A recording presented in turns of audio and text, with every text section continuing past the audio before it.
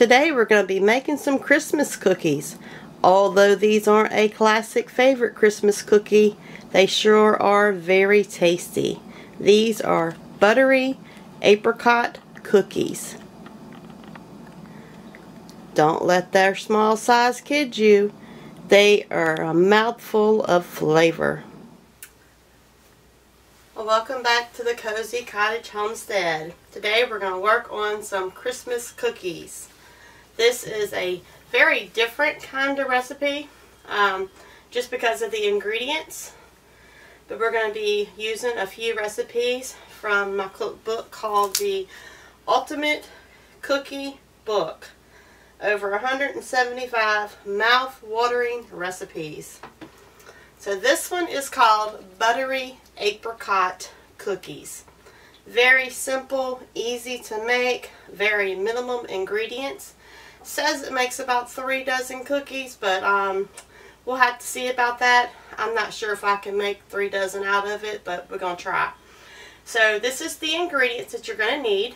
1/2 stick of butter.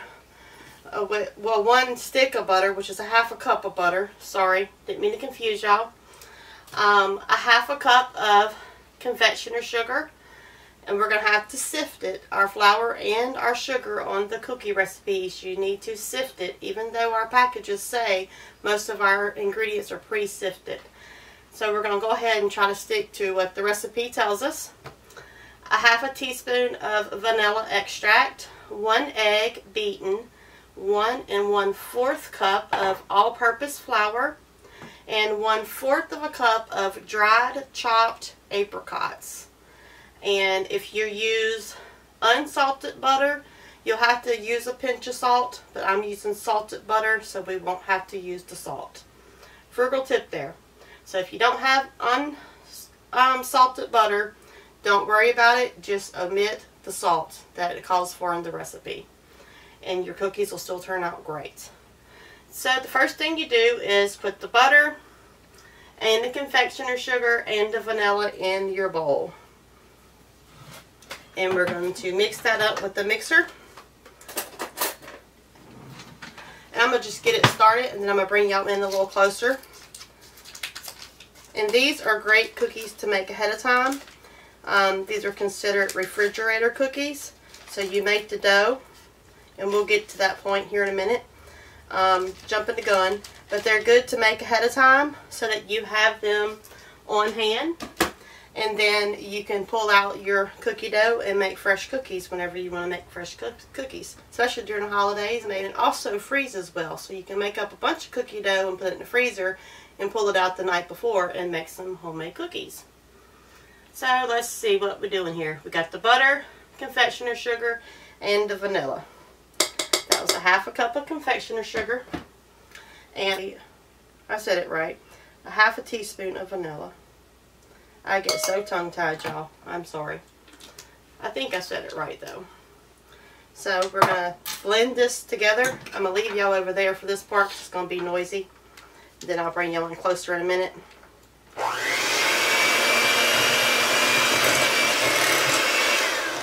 Alright, so that was our butter at room temperature, our 1/2 cup of the sifted confectioner sugar, and our 1/2 teaspoon of vanilla. Now it says to add 1 egg well beaten. This is a duck egg. Surprisingly, my ducks actually were laying eggs yesterday. I'm just so surprised. It's been cold, but I go out there to the goat barn, and there's 3 beautiful duck eggs out there. So I don't know. I put up a bunch of eggs for the winter, but I may not need them. So that's a blessing. So we're going to beat this 1 egg up really good. I just put it in a small cup and beat it with a fork.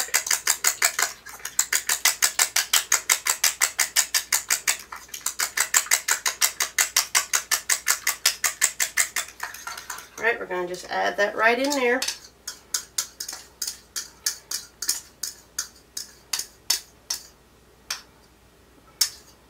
Very rich. And I'm going to set this in the sink just because it's eggy. Alright, and we're going to mix that in And then we'll move on to the next step.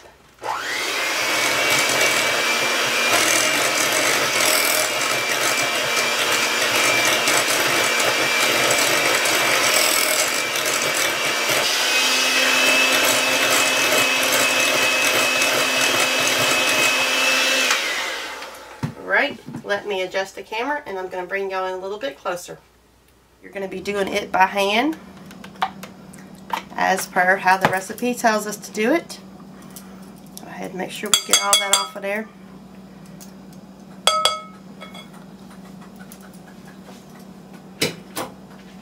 So the next part is sifting the flour in over our moisture, the wet mixed here, moisture, the wet blend. So we got our sifter, and we're going to do 1 1/4 cup of flour. I'm just using all-purpose flour. You can use whatever kind of flour you want. And we're just going to sift it right over the top.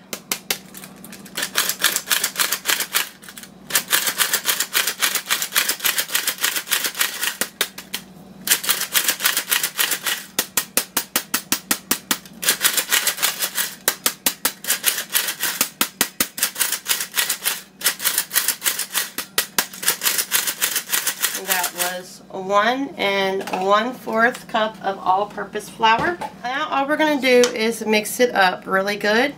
I'll start off with my little spoon here so I can scrape down my sides as I go. And eventually we're going to have to get in here with our hands. Alright, let's get in here now and put in our last ingredient, which is the star of the show, our dried apricots.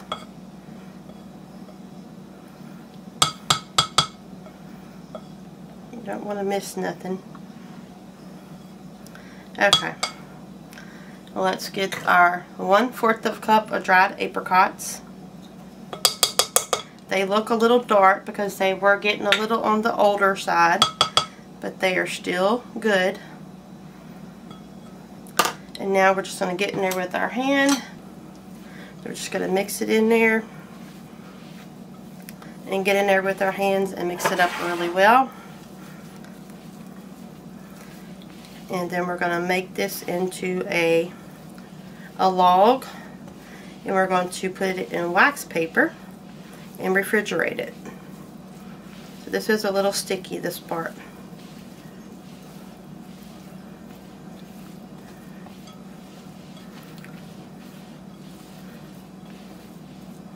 Alright, so let me wash my hands and I'll bring you up. Alright, so you're going to need some wax paper. Pretty good long sheet, because our goal is to try to make this log into about 1.5 inches in diameter. Just a little bit of flour so that you can put it on top of your wax paper. It's just a little, you don't need a lot, just a little bit. Kind of spread it around a little bit, because all your goal is to get this cookie dough out, and it's soft because it's been sifted. Just get it all in one little spot. Try to get it all in one little area, and then we're going to work it into a log. And it is messy, so this is going to have a few interruptions in this video because I'm going to have to keep trying to clean my hands off a little bit. So it's just not a total mess. But isn't that the fun of making Christmas cookies? Getting the kiddos in there and making some cookies. Of course, some kids might not like apricots, but you'd be surprised, they might actually love it. And we have a little bit of flour on here. So all I'm going to try to do is make it into a log, and I keep trying to stretch it. And the idea is to get it about 1.5 inches in diameter. So I guess being a cook, you have to do a little bit of math too. That part's always kind of tricky. But I just kind of make sure it's all densed and squeeze it into a log. Hope y'all can see this. Yeah. I just make it into a log. And see, that's why I was doubting that this would make 3 dozen cookies. But hey, it might. And I guess they're gonna, I don't think these are gonna be the kind of cookies that like really expand a whole lot. I'm not sure if they might. So all we're gonna do is, I'm gonna try to roll it towards me just a little bit so I can tuck and roll this wax paper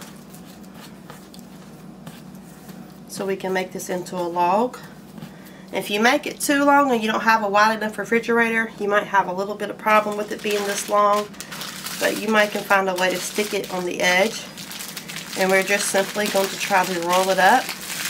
And as we roll it, I'm kind of smoothing it, which is making it a little bit more, hopefully, round.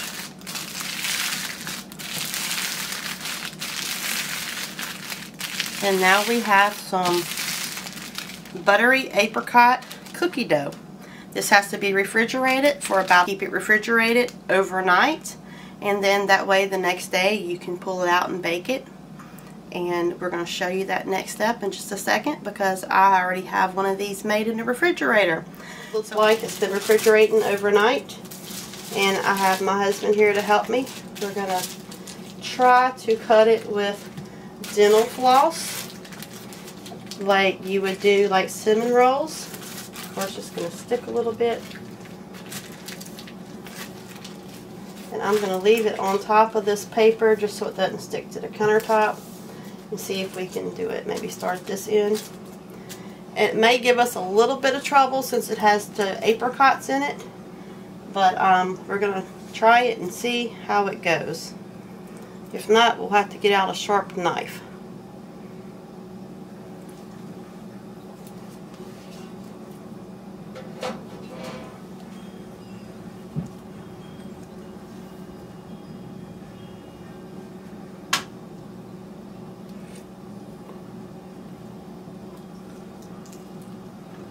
First couple of ones will probably be a little off on the edge, you know. And my log right here may not even be quite the 1.5 inch round. I think it's a little bit smaller. But, you know, just play around with it. You'll still have some tasty cookies.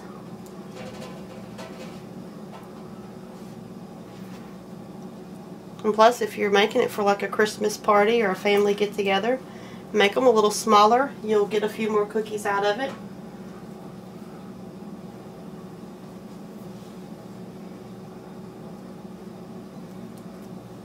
I think it's working good. My log's just a little bit small.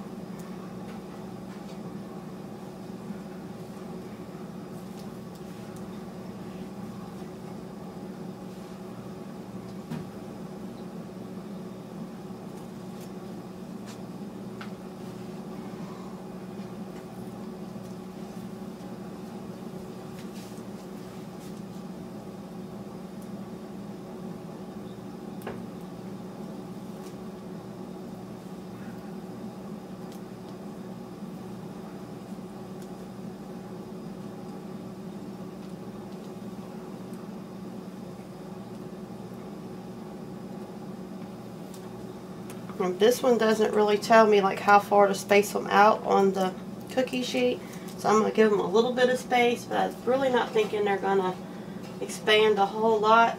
They may, so we're going to space them out just to be sure, just in case.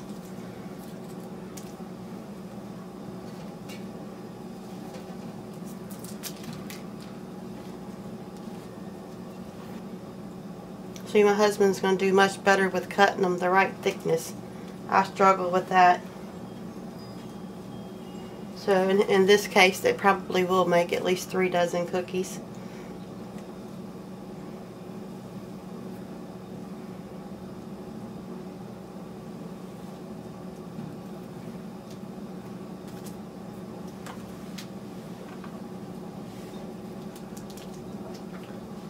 So it seems to be working quite well. So frugal tip, if you don't have an extra sharp knife, use some dental floss.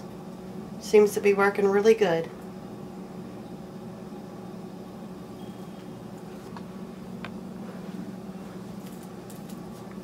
Alright, and I'll bring y'all right back once we get them all finished cut. Alright, so we have them all on our cookie pans. And also you can use a pizza pan instead of a cookie sheet if you don't have those. It did end up making more than 3 dozen. But I think I didn't make my log quite thick enough. It should have been a little thicker, closer to the 1.5 inch round in diameter. But either way, it still works great. These are on a lightly greased cookie sheet.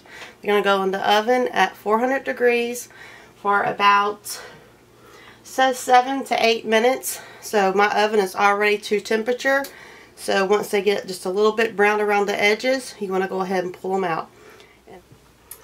Alright, so we got the apricot cookies out of the oven. Like I said, they did not get bigger. They stayed small. So when I make the next batch, I'll make my log a little bit thicker. But they are excellent. They taste wonderful. If you want to try something different, they're not extremely sweet, but they're like just sweet enough. Great for any of your Christmas get-togethers. And if you make the dough ahead of time, refrigerate it overnight, the dough will be stiffer and it'll make it easier to cut. And also, instead of using a knife, use a dental floss. It worked excellent, even with the dried apricots in there. So I'm going to probably do one more Christmas cookie recipe. It's going to probably be one of my husband's favorites. So it was probably many of y'all's favorites. But we kind of like to keep some of the traditional stuff alive too. But we also like to try some new stuff sometimes. And with this recipe, it's actually called Buttery Apricot Cookies. You can also substitute any type of dehydrated fruit. So it's a very good one to change up. And remember, the larger you make your log, the larger your cookies will be. But I'm thinking this is going to be perfect because when you go to your Christmas get-together, everyone just kind of wants to get a taste of everything. And then that would let you just get a bite of this and a bite of that. So it actually worked out pretty good that they were kind of small. I'll bring y'all closer and show you what they look like on the platter. I'm not the best at this part. They might just fall straight out. But anyway, I'll zoom in on it a little bit on my intro so y'all can see what they look like. So that's all we're going to do for today. I'm going to come back on here and do another cookie recipe. It'll probably be a more traditional cookie recipe. So thanks for subscribing to my channel, liking, sharing, and leaving friendly comments. And we'll see you on the next video. And we're going to make another Christmas cookie favorite.